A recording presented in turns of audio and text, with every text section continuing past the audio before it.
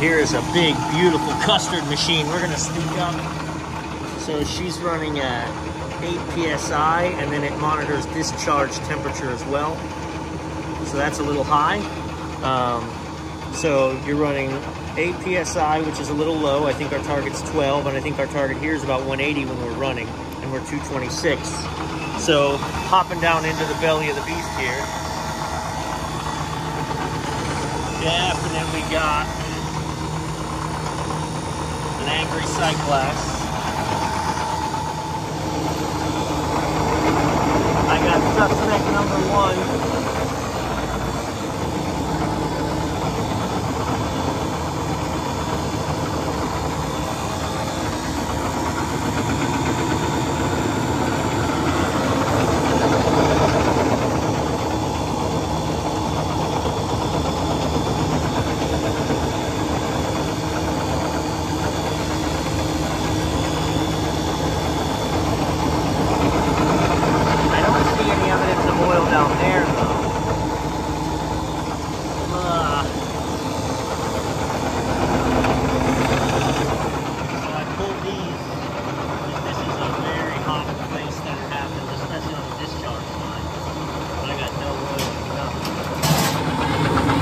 This thing has isolation valves all over it, so regardless, if I find a leak, I can isolate the refrigerant from it most likely and deal. So, we're gonna clear the sight glass first.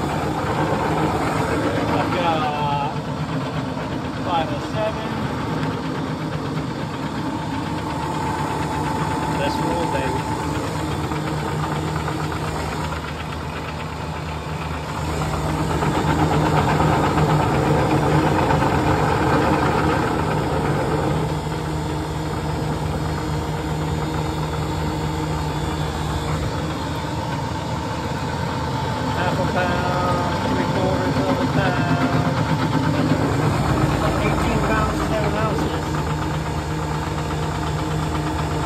These things can be fairly critical. But first and foremost, I'm going to stop this thing from tearing itself up running high pressures. About a pound and a half. Very close. We're up to 12 there. Nice.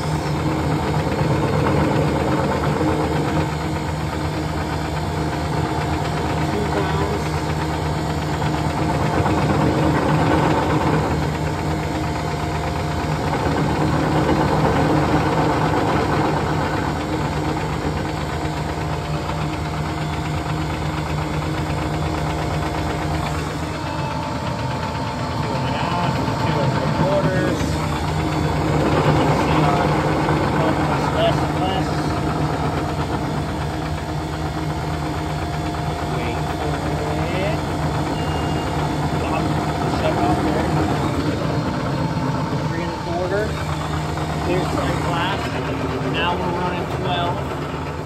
And now we have more refrigerant in coming back, so our discharge line temperature is going down. Ironically, you put enough refrigerant in it, pressure doesn't go up, temperature goes down. Still running 250. Now we're up to, this is reading 10, that's reading 10, I'm reading 9. I may open up this TXV a little bit. I'm also going to have them open up the ribbon because they were having to pour it in such a small batch, or what the manufacturer says between 12 and 14, but 12 or 10 and 14, but 12 is the target. And discharge temperatures we want to be at about 180. And so our pressure's a little low and our temperature's a little high. So what we're going to do is open this up, and I'm going to adjust that valve a little bit. I'm going to adjust that valve a little bit so that we get more refrigerant into the system, which should lower our temperature. So we dial it down 12 and a half. And now our pressure, or our temperature, is slowly coming down. Next adventure, find the leak. I know that the cop-out is Schrader valve, and I'm not not getting any bubble hits off of this.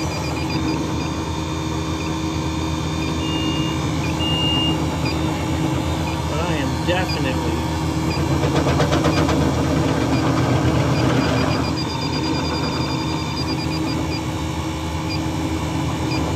you got to realize the refrigerant falls down. So is it coming down from above? There's nothing above other than the receiver block.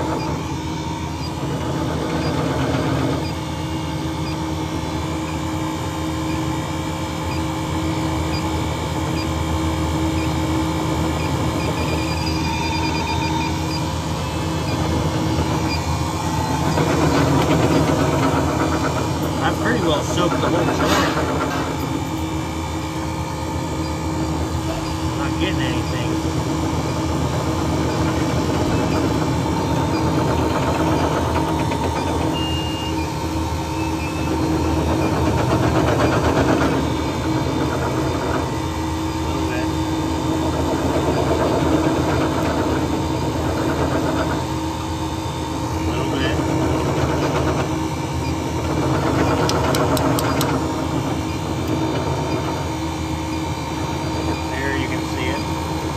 Start the cap and you get your bubbles.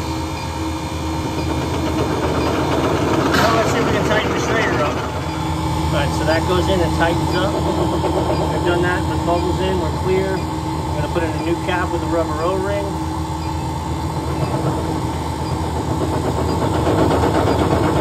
Yep.